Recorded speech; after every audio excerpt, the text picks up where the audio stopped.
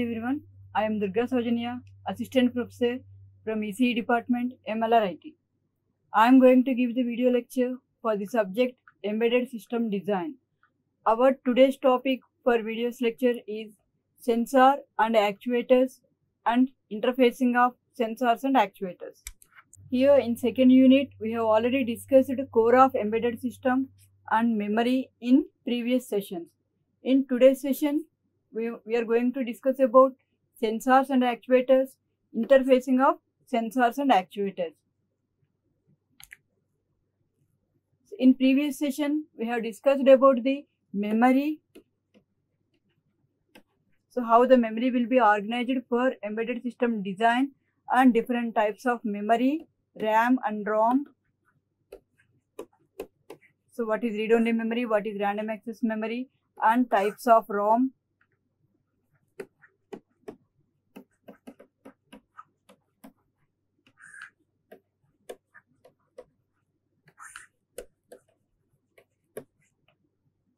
And types of RAM, SRAM and DRAM.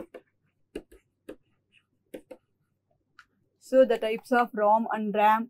So what is programmable read-only memory, erasable and programmable read-only memory, maskable read-only memory, flash memory, SRAM, dynamic RAM and static RAM. So we have discussed all these topics in previous video session. Now we are going to discuss about sensors and actuators. So what is meant by a sensor, what is meant by an actuator? So what are the examples for the sensors and actuators? What is meant by I/O subsystem?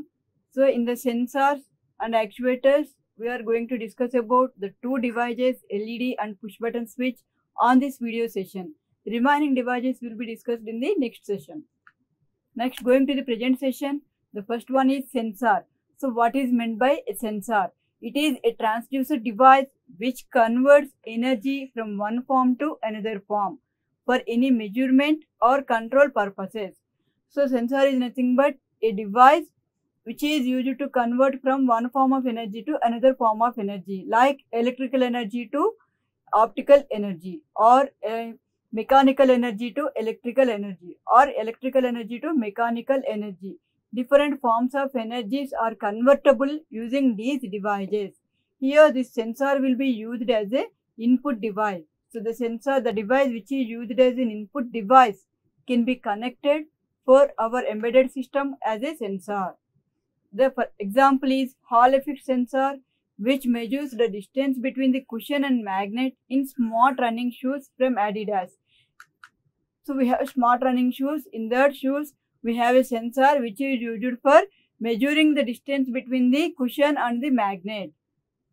So this is the example for sensor in our embedded system design.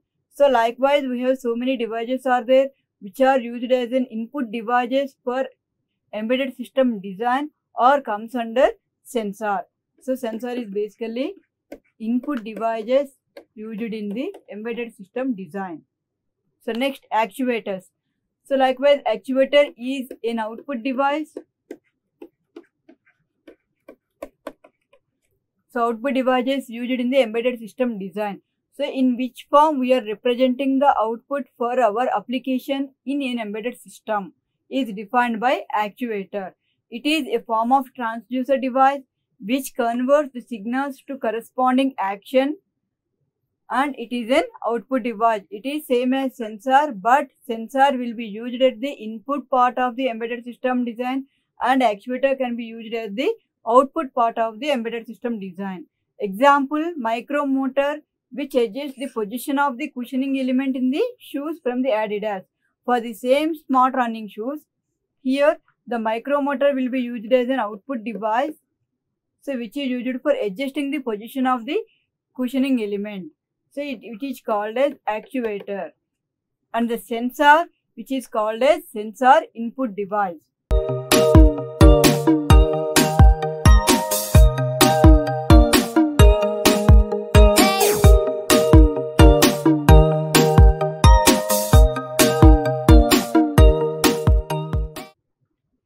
So next one is I/O subsystem. Here I/O subsystem is nothing but, we have already discussed that sensors are nothing but input devices, actuators are nothing but output devices. Now for any embedded system, for any embedded system controller or processor. So how these input devices or output devices? Here the input devices are known as sensors, output devices are known as actuators. So how these input and output devices are connected with the processor? So these are called as I/O subsystems. So the components or the interconnected elements which are used for connecting the input devices and output devices to the processor, to the embedded processor, are known as I/O subsystems. Here it facilitates the interaction of the embedded system with the external world. So it is used to facilitate the interaction of input and output devices with the processor. The interaction happens through the sensors and actuators which are connected at input and output ports of the embedded system. So whatever the device is connected to the input port and output port, these are all interacted with the I/O subsystems. These are not directly, the sensors are not directly interfaced to the input ports and the actuators are not directly interfaced to the output ports. Instead, we have to use some signal conditioning and translating systems like A to D conversion, optocouplers. These are all comes under I/O subsystems. So in some applications where we want to convert the analog signal into the digital signal, and that digital signal will be applied to the processor. So in that case, from the input device, whatever the input we have taken from the user, so it will be applied to the analog to digital converter, and after conversion of the input to the digital form, we are applying that to the processor. So these parts which are used for converting the input signal to the required form of the processor or converting the output signal to the required form of the user. So the systems which are used for this purpose is known as I/O subsystems. Next, the devices which are used as sensors and actuators in our embedded system design. So the first one is LED. So LED is light emitting diode. It is an output device which is used in an embedded system for an actuator. So it is a PN junction diode basically, and it contains two terminals which is anode and cathode. So for proper functioning of LED, the anode should be connected to the positive terminal and cathode should be connected to the negative terminal. So the LED will work only on forward biased condition, so that the anode will be connected to the positive terminal and cathode will be connected to the negative terminal of the supply voltage. Here if you observe in this diagram, this is the LED. So the longer lead of the LED indicates anode. The shorter lead of the LED indicates cathode. Here if you observe that the VCC is connected to the anode, the ground is connected to the cathode, which indicates negative is connected to cathode, positive is connected to anode. The current flowing through the LED must limited to value below the maximum current that it can conduct. Here whenever we are connecting positive supply to the LED anode, it is forward biased and hence maximum current will be flowing through the circuit. So that to limit that maximum current, we have used a resistor in series with the LED to limit the current through the LED. So it is an output device which is used for visual indication in any embedded system. Basically LEDs are used for visual indication in power on and off conditions, or to indicate any application whether it is working or not, whether it is in on condition or off condition. In that cases we have used the LED. LED can be used as an indicator for status of various signals or situations. The examples of LED are the device on and battery low or charging of battery. So which indicates in the remote controller whether the system will be on or off. So it will be indicated by LED. And to indicate the battery low condition with the LED, we can use LED as an output device or actuator. So next, how can we interface this LED to our processor? Here we have already discussed that we can use one resistor in series with the LED, and the anode of the LED will be connected to this positive power supply through this resistor, and negative will be connected to the processor port. So here when the microcontroller pin is made low, so that is the cathode will be low, then the pin becomes ground and current starts flowing from 5-volt source and to ground, making LED to switch on. Here whenever the pin is made low, that means the LED will goes to the forward biased condition and LED will going to the on state. Then the current will flow through the circuit, which makes that the LED is glowing. And when the microcontroller pin is made high, if it is connected to high, it is reverse biased. This is low condition. When the microcontroller pin is high, the LED will be reverse biased and hence it is going to the off state. So the LED is not glowing and it is switched off in that case. So this is the connection how we can interface our microcontroller to the LED.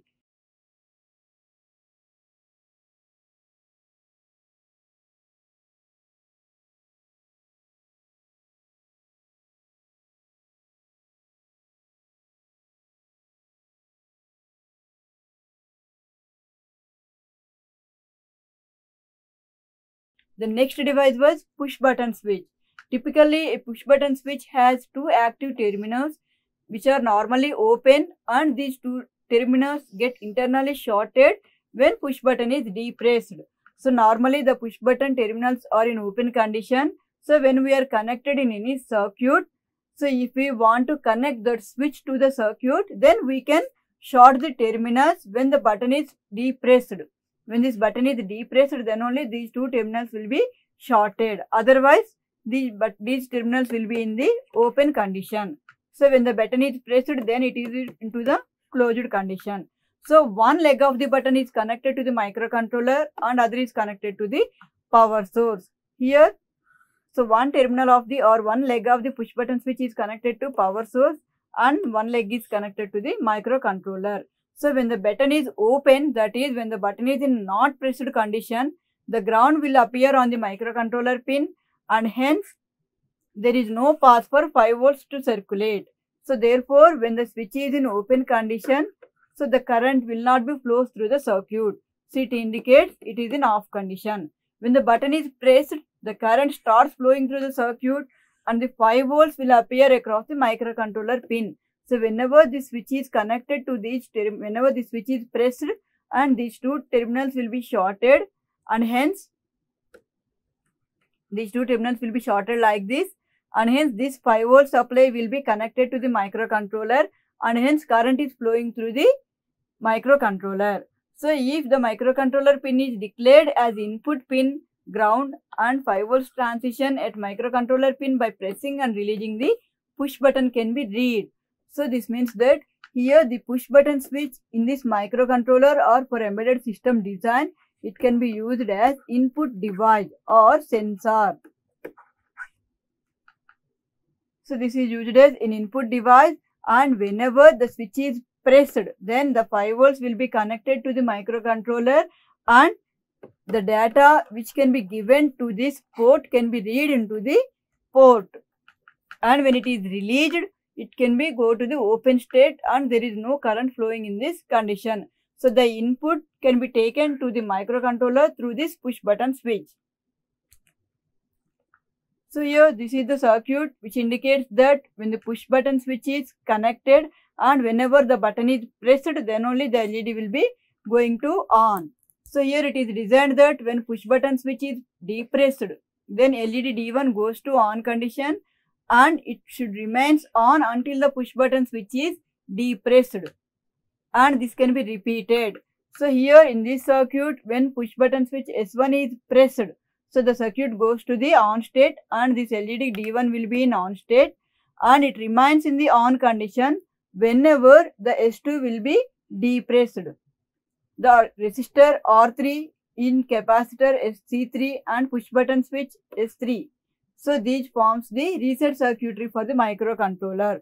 So whenever this switch is pressed, S3 switch is pressed, the microcontroller will go to the reset condition. So this circuit will be used for providing the clock signal. And this R1 and R2 are used for pull up resistors for the push button switch. And this R4 is used for connecting LED to the circuit. In this way, the push button in this circuit, the push button switches S1 and S2 are used as input devices and LED is used as output device. So in this way, we can use both LED and push button switches in the same circuit for interfacing to the microcontroller. So in this session, we have discussed what is a sensor, what are the examples for sensor, what is an actuator, so what is the I/O subsystem, how the I/O subsystem can be used in our processor, and LED. So what is the basic current flow through the LED, how the current flow will be going through the LED, and how to interface that LED to the 8051 microcontroller, and the push button switch. So what is the basic operation of push button switch and how it will be interfaced to the microcontroller. So these are the topics which we have discussed in the present video session. Thank you.